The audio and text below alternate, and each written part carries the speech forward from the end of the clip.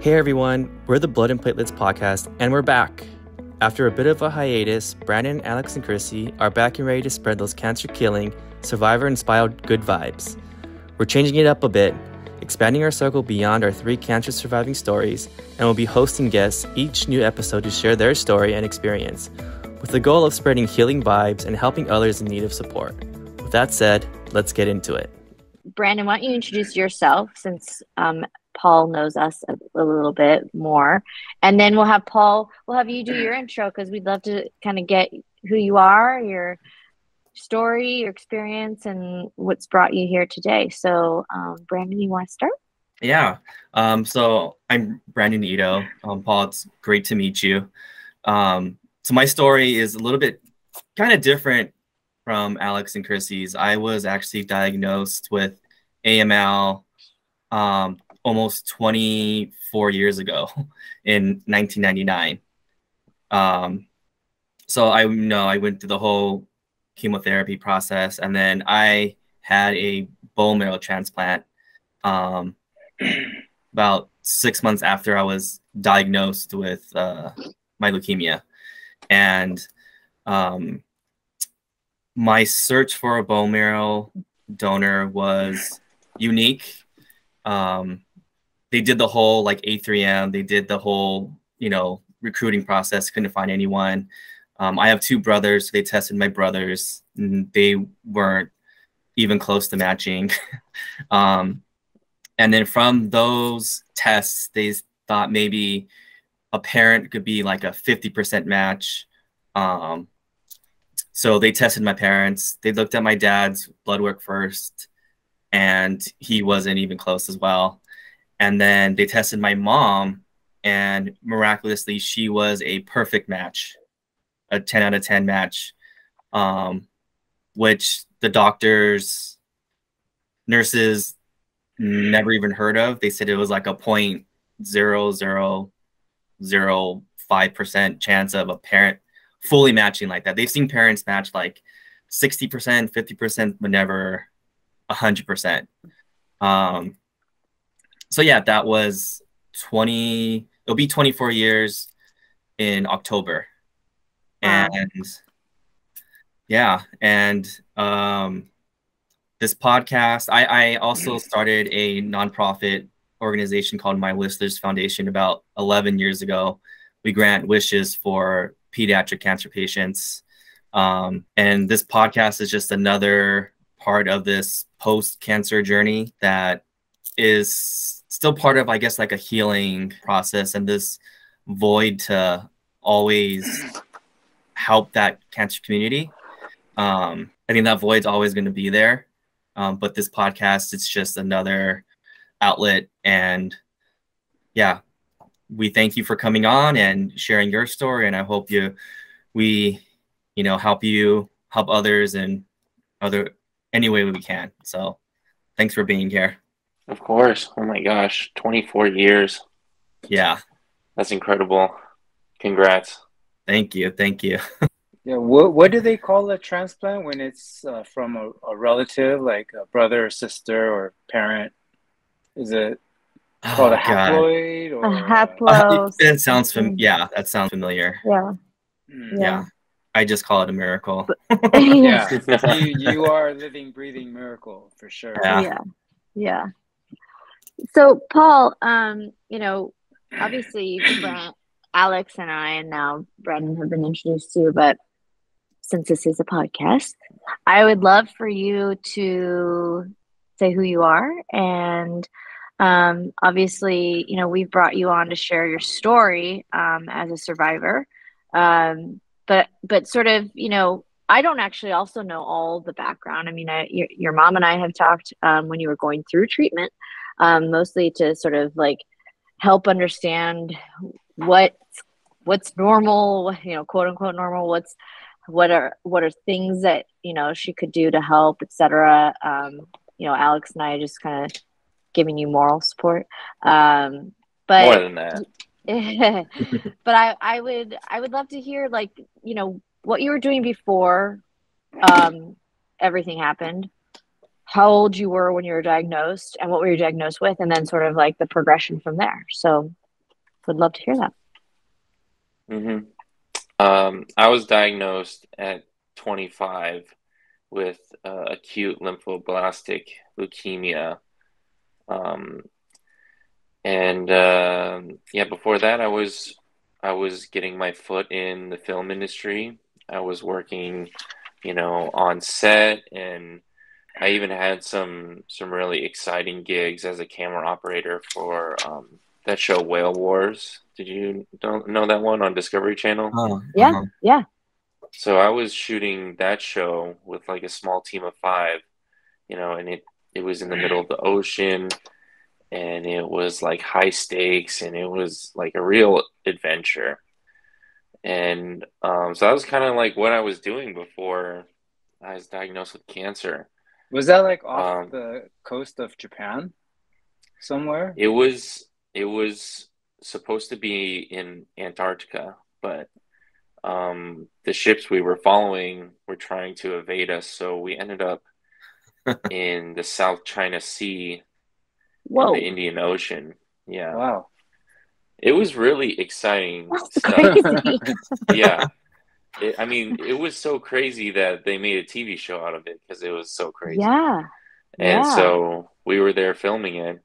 And, it was a really formative experience. I thought, okay, this could be a big jumping off point to do like more nature, environmental documentaries, travel the world, do that stuff.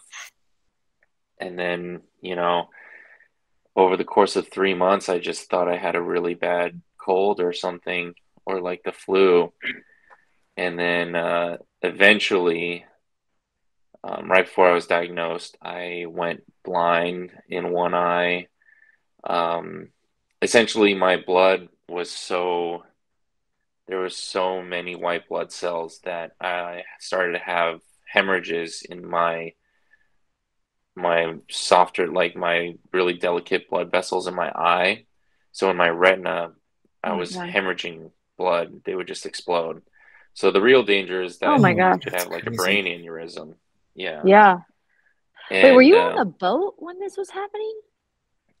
No, I'd come back. I maybe been home for like 6 months or something. Oh, thank God. Thank goodness. Yeah. Yeah. Yeah. But it really, acute means quickly, so it happened very fast. And then, 3 months, I was feeling weird. By that last month, I was feeling extremely sick, couldn't walk up the stairs, and then I was blind. So I went to the doctor, and, they told me to go to the hospital immediately. And they wouldn't tell me why, really. They just said, you need to go to the hospital. And then I went to the hospital and didn't leave for 40 days. They just started the induction chemotherapy. And that was the beginning of the life with cancer. You didn't go see the doctor until like a couple months after you were experiencing these flu-like symptoms? Yeah, I didn't go for months because it was so subtle at first. You just don't notice it as it increases subtly over time, And I was young. I had just gotten off of a ship that traveled around the ocean chasing pirates. Like, I was just like, I'll just shake it off. I'm fine. Yeah. Yeah. And I started to work out harder. Because I was getting frustrated why I was getting so fatigued, why I was so weak. So I started to work out more, and I couldn't work out as much. And I was really like, didn't understand what was going on. I was hurting myself. But the blindness, some other issues, immediately red flags, and finally went to the hospital. Yeah, and then everything started. I would do chemotherapy for 3 years. And then right when I was done with chemotherapy, that was when the pandemic started. And, we went through the pandemic for that first year. And then I relapsed. My cancer came back December 2020. kind of at the height of the pandemic when Yeah. the death cases were reaching Right. like 500,000. This was 3 years after your initial diagnosis? 4 years. 4 I had years? 1 year where I didn't have to do any chemo before it relapsed. So they Wow. didn't tell you to go to transplant right away. They just said, let's treat this with regular, like, let's see if we can just Chemo. kill it with chemo first, then, because I know you can't go to transplant until you're under a certain Yeah. blast Well, ratio, but they that gave was also, me the yeah. option. It was Okay. ultimately my choice. They said, you can go to transplant, but you do not have a strong match, and it could be risky. Uh-huh. And, I remember the way they presented it to me was like, there's a 20% chance that it could be fatal. I was like, 20% chance? I know. I just I was can't. given that. Yeah. I was given that percentage at one point, and it's like, it's Yeah, 1 in 5. that's crazy. Yeah. Or And what kind of, if oh, sorry, I was just gonna ask, what kind of transplant options were you given? I don't remember back then. Like, I eventually would get the stem cell transplant. Okay. That's what I did when I relapsed. But during the first cancer diagnosis, they just said you could go to City of Hope and they would pound it out. That's what they said. They do transplants like all the time. You would just get a transplant. Yeah. Yeah. And that was really scary because I was at, I just found out I had cancer like 3 days prior. They told me, there's like a 60% chance of relapse, but you're not Philadelphia. You don't have these other genetic cases where it presents higher risk. I didn't pass the test for like completely, safe or whatever, but I didn't have the most egregious like genetic chromosome or the genetic markers that would indicate a struggle for survival. Right. So I just was like, I'll do chemotherapy for 3 years and we'll just go with that because 20% was just unacceptable. It's just so scary. I didn't really realize, how terrible 3 years of chemotherapy would be as well, though. Yeah. I mean, it all sucks. There's no It all no sucks. easy Yeah. way out. Yeah. Yeah. So by the time the relapse happened, you said that was December of 2020. Yeah. Amazing timing. That was brutal. Yeah. So were you in the hospital? I mean, talk about that Yeah. with like this just the fear of what you're going to go through. It's come back. It's always a cancer patient's worst fear. But then on top of that, we're in this pandemic and people are dying of this virus. I mean, how did you cope with that? How did your doctors talk to you, and did they lay out a game plan? Like how was that? It was like this. So, I'm living in Las Vegas at the time. My fiance, like my now fiance, she was working in Las Vegas, so we moved there. Now we're back in LA, but we moved to Las Vegas and we spent the first year of the pandemic in Las Vegas quarantining. And I was feeling really strong. I was recovering from chemo. I was in remission. I thought, cancer was done. I did my 3 years and it should be all good. And I was getting really active again. I was feeling really strong. There's like a national park right outside of Las Vegas. So I was going on hikes a lot. And it was Thanksgiving, and I'm feeling really good. Like, I also shot a feature film during my first cancer, just a part of the like drive to survive and chasing your dreams. So I was feeling really good despite quarantine and the pandemic. But we were just eating Thanksgiving dinner alone. It was really nice. And, I was just feeling my neck, and I felt a lump on my neck, and it was like one of the worst instances of your life, because that's not supposed to be there. And it, for us, if it's not supposed to be there, it's not good. So I called my doctor, and I could tell immediately that she was extremely concerned, and she passed me along. I no longer was under her care. Like, immediately I had to go back to LA for tests, and she handed me off to USC, the Norris and Keck Cancer Center. And I did a lymph node biopsy, and the cancer had relapsed. So, the pandemic just made it all worse, because I had to do everything completely alone, and the rules on visitation were extremely strict. It was brutal, because, you feel strong and alive, and you think you beat cancer. And then they tell you, oh no, you're not strong at all. In fact, it's way worse than the first diagnosis, because the cancer cells had gone into my CNS, so my spinal fluid in my brain, which is a big scary thing to happen for ALL patients, as I imagine other leukemia patients. So immediately intrathecal chemo into the spine twice a week, 3 times a week.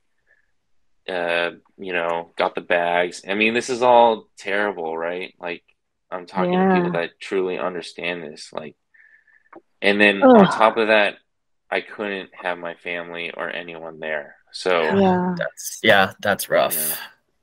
I remember I got in the hospital, and I thought I beat it, and then I'm staring down at the bed again, and like, even now thinking about it, I can feel like the horror of that moment. And I didn't sit down on it for a long time. I just kind of refused to sit on it.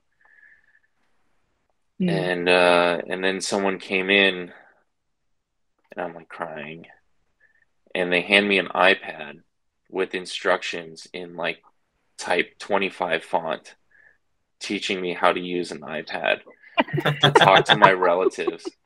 I was like, oh my God, that's right. I'm not supposed to be in here. I'm not supposed to be this young person who knows how to use an iPad. I'm not supposed to be here. Yeah. How did you, so, gosh, what were some of the things you did?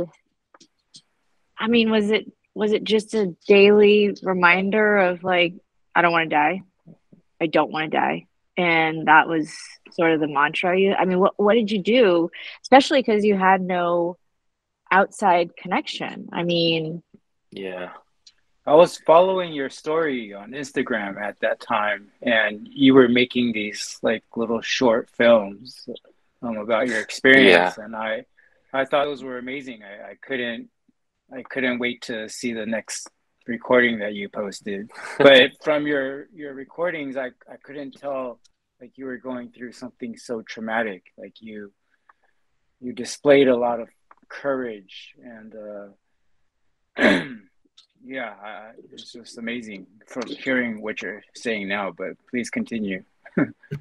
I would make these like little skits, like sketches. Like, I'd have my iPhone, and I record some videos, some update videos. But I should have been putting it on TikTok, instead of wasted it on Instagram. I do remember like going through the first cancer, I really regretted not taking more videos and sharing more on social media, because you're just so consumed. And I don't post on social media like a lot. I've had to do a lot more because of what I'm doing in my life. Like, but I was like, okay, this cancer, I'm gonna stay more in touch with the outside world, especially because you're all by yourself. I'm all by myself. Yeah. Well, I So, mean, I guess what a benefit to have social media. I mean, we know the negative aspects of social media, but thank goodness you had social media. I mean, when Brandon was going through his stuff, I had there's no Wi-Fi. I had to use dial-up internet. Yeah. Oh my God! This is If I didn't have internet, I don't know. This is how did you get through it? Yeah. Literally a little 8x8 TV with like basic cable. That's all I had. There were no iPads, no, and a remote that like you just only went one way. Channel by channel. So if you skipped one channel, you think go going. all the way around. What? True hero. Yeah. Super That's Mario criminal. Yeah. I know. Yeah.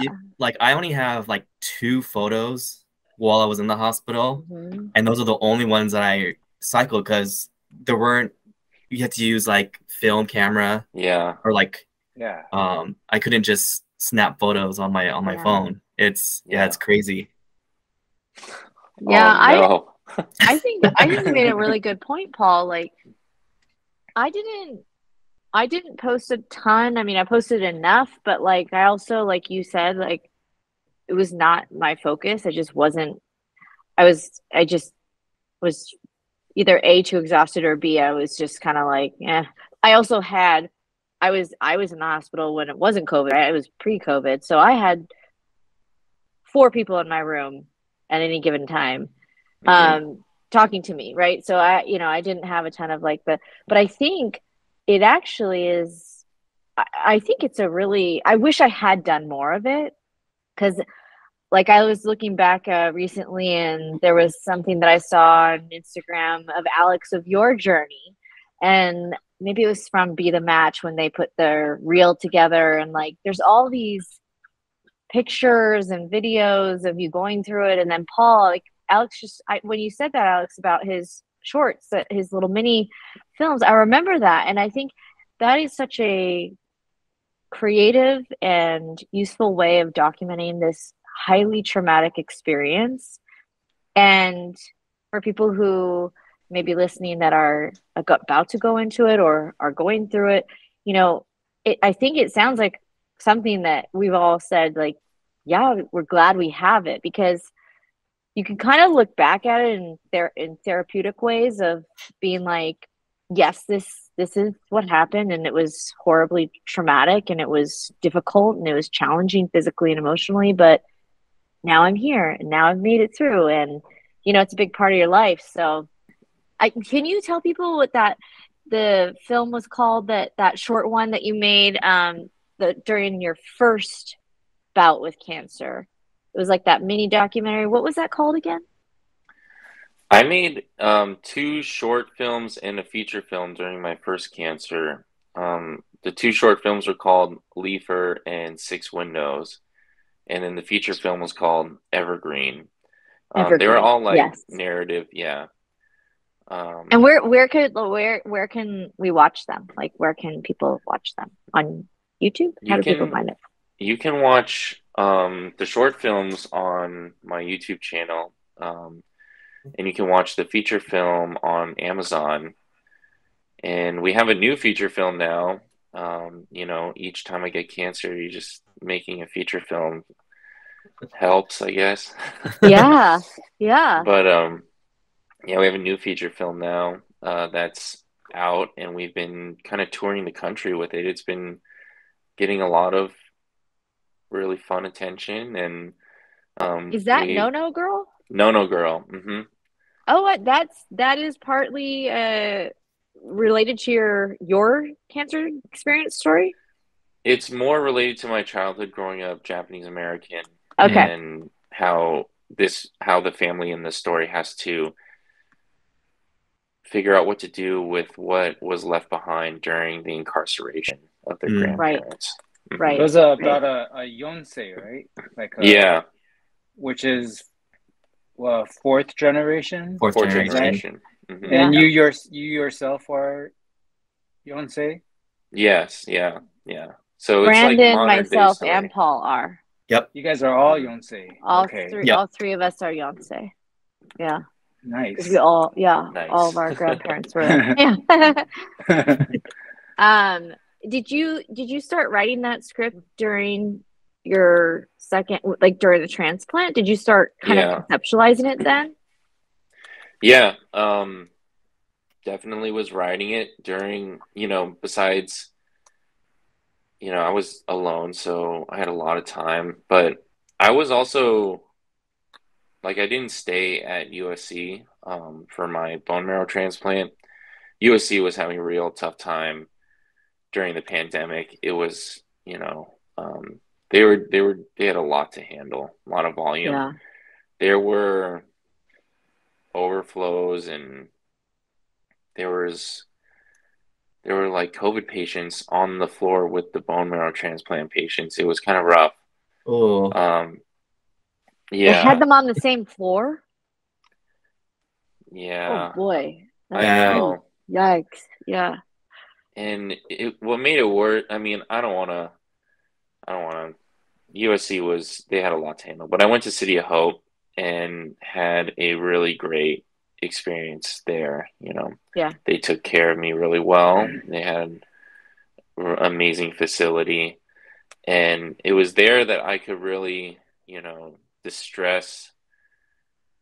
The treatments were so brutal, right? Like with the intrathecal chemos, I had. You guys had the spinal fluid chemo injections? No, I did not. So do you want to just explain that, like what they do?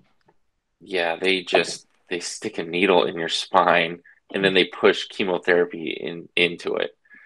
So I think I've done like over 60 of those. Oh wow. Maybe I've done a lot. So do they do like the spinal tap at the same time? Because I've had spinal taps done. Yeah. So when they do that, they just inject the chemo at the same time. Mm-hmm. Gotcha. Yeah. And it was usually like high dose methotrexate. Yeah. So, I was doing those multiple times a week, but it causes an imbalance of pressure in your brain has a pressure, like a airplane cabin or something. So when you leak fluid out of the spinal tap, the spinal fluid in your brain loses that pressure. It causes these massive headaches. And like for months, I was dealing with that. It was so debilitating. Like you start to like hallucinate and stuff. Oh my gosh. Yeah, I mean, this was a question about the script writing, but this is like, you can't write a script. I wanted to write this story. I was like, okay, I'm just going to pour all my creativity and all of my mind into writing this script. But, I couldn't because of the treatments and the drugs and the stress of like, is someone on this floor with COVID going to get me really, really sick? But at City of Hope, there was none of that. It was quarantine, no more spinal taps, just radiation and bone marrow transplant. Oh, okay. Okay. Oh man, that is brutal. Yeah. That is brutal. But how incredible that what came out of this is now this amazing feature film that you really had wanted to put together, and you were able to do that. I mean, that's really incredible. I mean, was there a turning point in the treatment? Like, did you have a turning point after, like, once you got your transplant, once you got your stem cells? Did you start? Was there a moment where you were like, okay, I feel like maybe something's gonna get better? Or because I remember like the first 2 weeks I was in the hospital, and it was the first 2 weeks after I received my stem cells on that Friday. Nothing happened. Like no counts moved, nothing happened. And I was like very scared, very depressed, very much like, what is going on? Is this not working? Like, is this not working? And then all of a sudden, and my doctor was, as we all know, like they're so amazing there. Like my doctor never faltered. She was never worried. She was like, no, it just takes time. we'll see. We'll see, you know? Yeah. And sure enough, it was like almost 2 weeks exactly to the day. And that next morning after the midnight blood draw, they posted the numbers in the morning and it was like it had gone up 0.1, you know, and That it was one like, blood cell. Yeah. you know? Yeah. So did you have, like, that was, for me, that was my moment where I was like, okay, something's working. This is going to get better. And for me, mentally, that really helped. But did you have something like that happen that you can recall, or was it more just a steady like perseverance? I think the thing I remember that really made a difference, you know, just like you, nothing happens, right? Yeah. The radiation, the bone marrow transplant is really painful. So, you know, it feels like your body's turning inside out. And it was just hard to get through for the first 2 weeks of that. And I had been alone for like 4 months doing all the treatments. Oh my God. So it was like a real test. Like, how bad do you want this? How bad do you want to live? Yeah. And I wasn't concerned about my blood count. I don't remember being like, what's my numbers? I was just like, fuck this. Just survive today. Yeah. And the real thing that changed for me was that City of Hope changed their policy one day and they allowed a visitor. But they had to stay in the room with me. They couldn't leave. Mm-hmm. So my fiance V came in and she stayed in the room with me for 2 weeks. Amazing. Wow. I know. And that gave you strength to fight on, and this spirit that wasn't there prior to that, right? I can just feel it. That's amazing. That's amazing, Paul. It makes a huge difference, man, to have somebody there to just all kinds of support, not just emotional, but just a voice, a person you could feel like, you know, in your heart and in your hand, and the energy of them. Yeah. I mean, I'm getting emotional, right, thinking about it. But like, it was just like being on a deserted island of pain and then having a lifeline. Yeah. You know, I think we all felt like we were on a deserted island, but you were on a more deserted island than we ever could imagine. You know, you were on another planet. Yeah, you were on Mars. We were at least still on Earth. Yeah. Yeah. I mean, that is so brutal, but that's incredible. And I feel like there's two things that you said are like really amazing. One is that you did survive those 4.5 months in solitude, dealing with this incredible pain and illness and struggle. And my God, what a testament to the power of the willpower of saying, like you just said, like, fuck, just survive today. Just survive today. I'll get to tomorrow, you know? Yeah.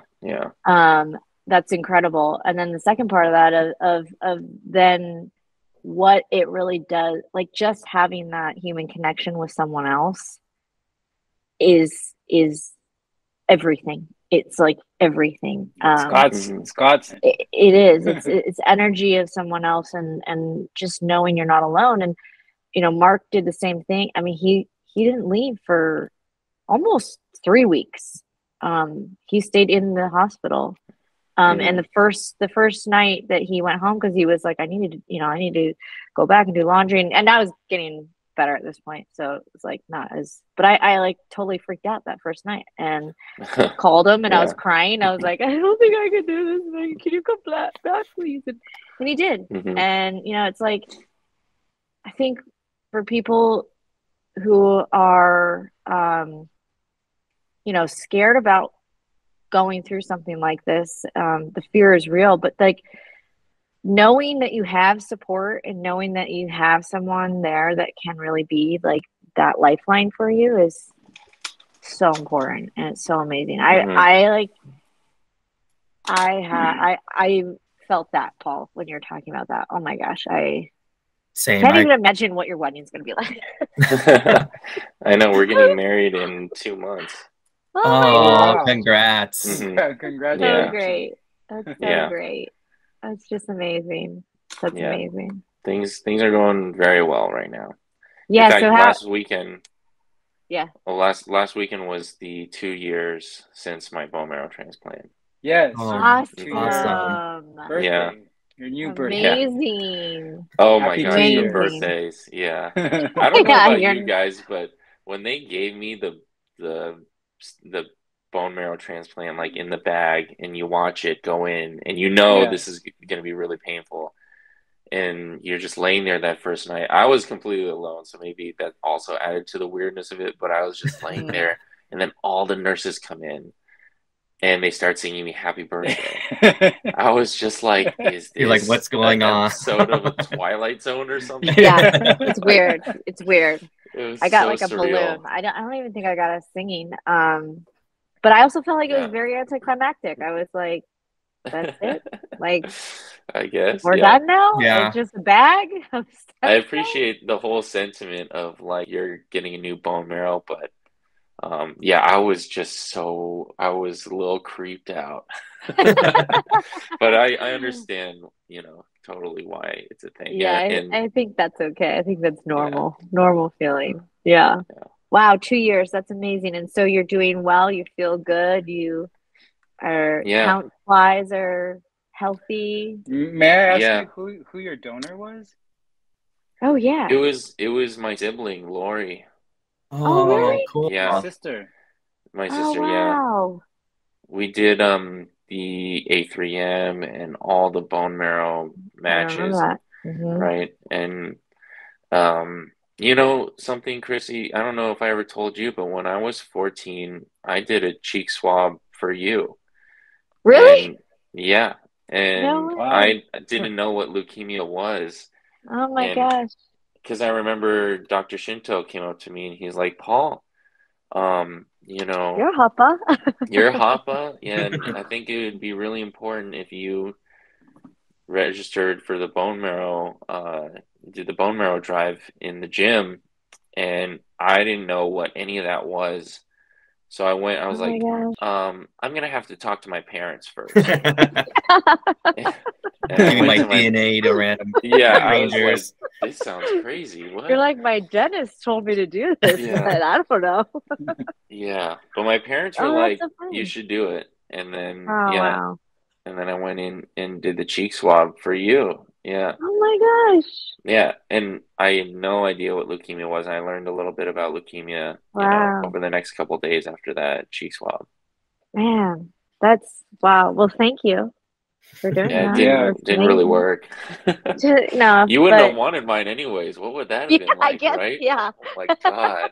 Just Well, imagine. it all works out for a reason, though, I guess. Yeah. She would need a refund. I know. Worse than that.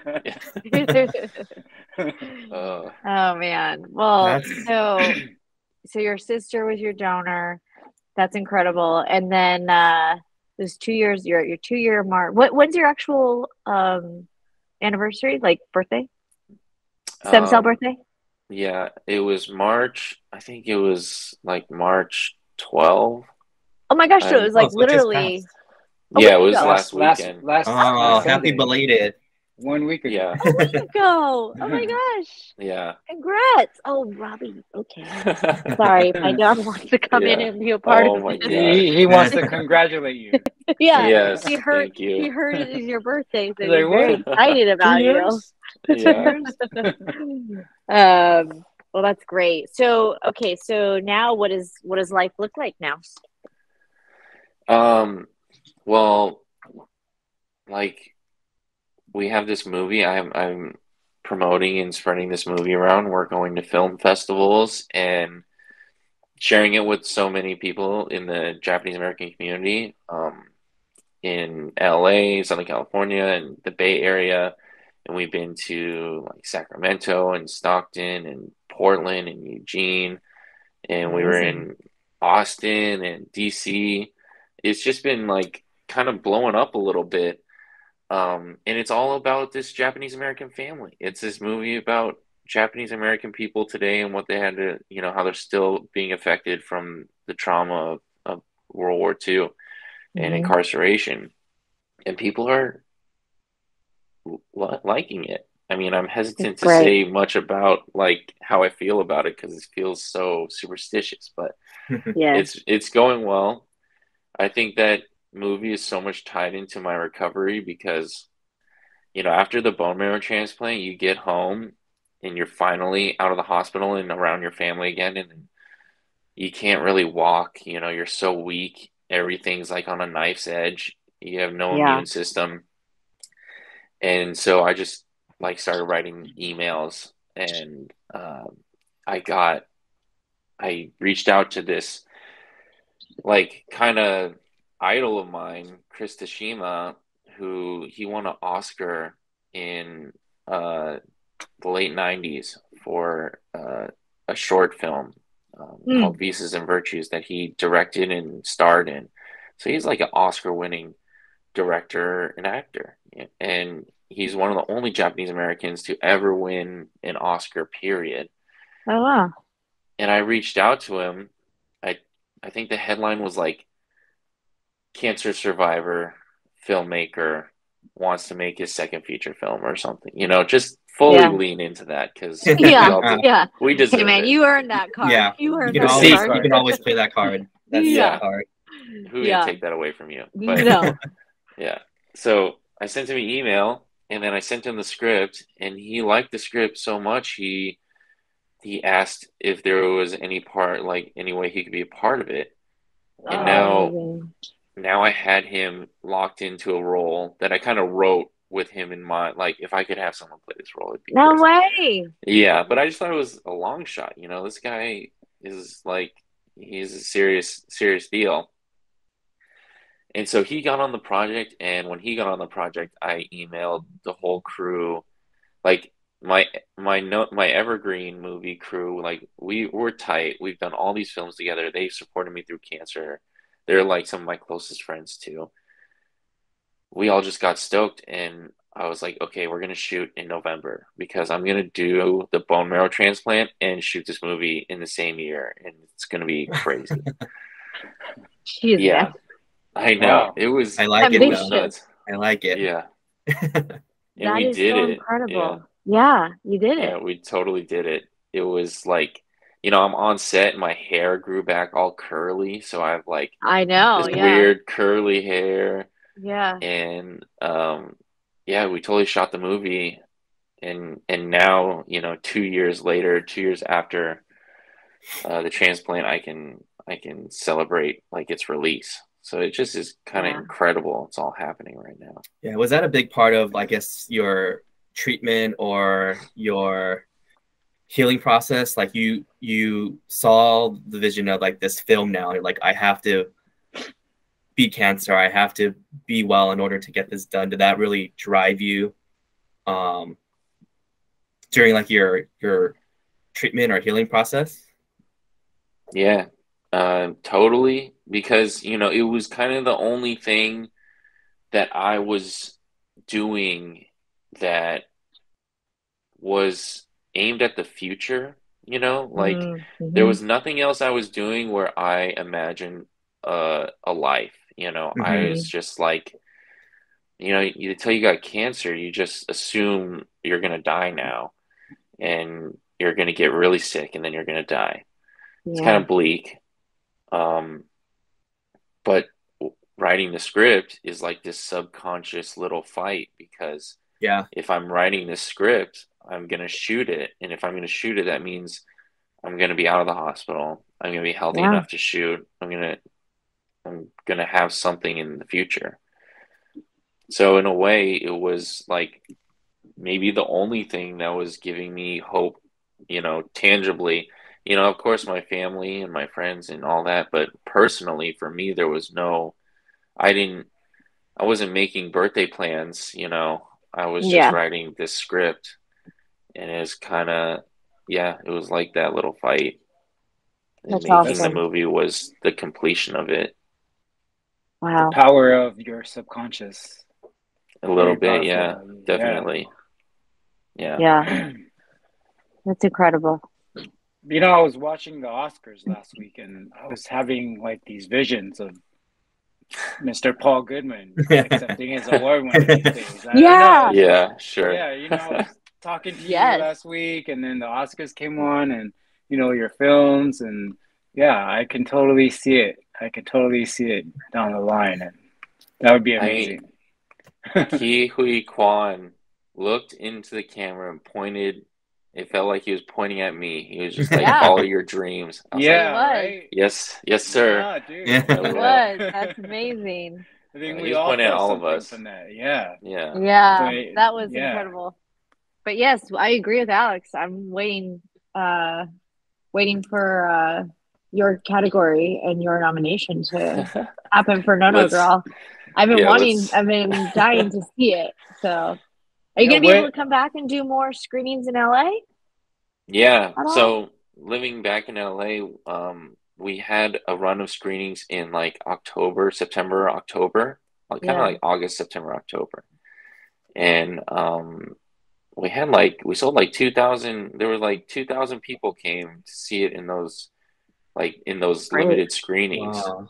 Yeah. That's great. And that kind of jump started the rest of the tour. But now that we've done all these other cities and stuff, I think there's more attention for another screening in Southern California. And I think we're gonna try and schedule a couple, you know, in the summertime. Hopefully that'd we be can great. do like a week or something. That'd be Oh, awesome. we will be there.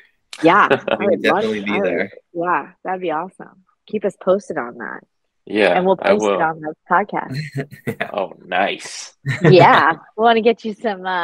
With all of our many. I need the blood and platelets 15 bump. listeners, maybe. I don't know.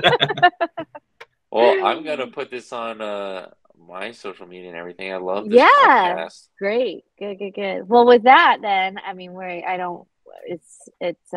almost at time. But what I want to do is I'd love for you to. With that said, how you have anything for those that are currently experiencing, right, where we were, and this is really the point of the podcast, is to give people who are either in their current fight or are just beginning it or are just coming out of it, right? Yeah. Is there anything that you would say to yourself back then, like now where you are? Is there anything we always talk about, like what things would we want to hear ourselves, but is there anything that you have that you've kind of like settled on where you want to share? Something that I think is really reassuring now is that the technology is getting so good. Like even with leukemia, when I started leukemia, there was no CAR T cell, there was no blinatumomab, there was none of these things, where now it's kind of common and you can get these really advanced, great procedures. I imagine it's the same across many different cancers. So in a kind of weird and sick way, like you just have to survive a little bit longer. Like the technology is going to be there very soon. We're getting really good at treating these diseases, and I can't speak for all cancers, right? I can only speak for, really only speak for acute lymphoblastic leukemia B cell. And, for those going into cancer treatments right now, just, Yeah, it's so tough. Bone marrow transplants have only been around for like 40 some years or something. 40 or 50 years. And that was my only option, was bone marrow at the time. Yeah, they didn't do stem cells back then. Yeah. Mm-hmm. Yeah, you're right. I agree. The medical technology is advancing, and if you can hang on, your chances will get better year after year. Every day you survive, the chances get better and better for you to find a cure. I believe it too. And the registry is gaining more donors. Growing, It's growing up. Yeah. Yeah. I think we should make a T-shirt from Paul, and it's gonna say "Just effing survive today." Yeah. That's Yeah. that's how we're That'll gonna be the do it. title Like, of this one. Just effing survive. effing survive today. I think that's, if I was to give like legitimately one piece of advice, that would pretty much be it. Just get through the day. The day. Hold on to the things that make you feel strong. Friends, family, or writing a script or whatever it is, you know, just effing survive today and then effing survive tomorrow, but worry about that tomorrow. Yeah. I love that. That's great. That's so great. Thank you, man. Yeah. Paul, I Thanks think so much, Paul. you're amazing, dude. Like, thank you. You are. You You really guys were are. such a big help when I was going through, well, it was before transplant. You guys were such big mentors. You relaxed me. You made me feel like I was, you know, this is going to work and it's going to be okay. So I really appreciate that I'm so from glad. I'm really glad that it did help you. We were thinking about you a lot, still do. But yeah, anytime you need a cheerleading section, Brandon, Alex, and I are there. Yes. Yeah.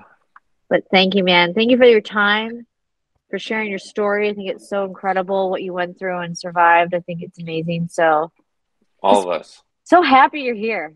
So Yeah, happy. Brandon didn't even have internet. Nope. That's ridiculous. That's the worst one. Yeah. I mean, It thinking really back is. now, it's crazy how I had nothing to do. Oh Yeah. my gosh. Like a doodle pad. And like, I'm not a reader, so like I didn't read any books. It was Yeah. yeah. Just a true hero. Oh, Yeah, my poor guy. Oh, man. Did you have Nintendo?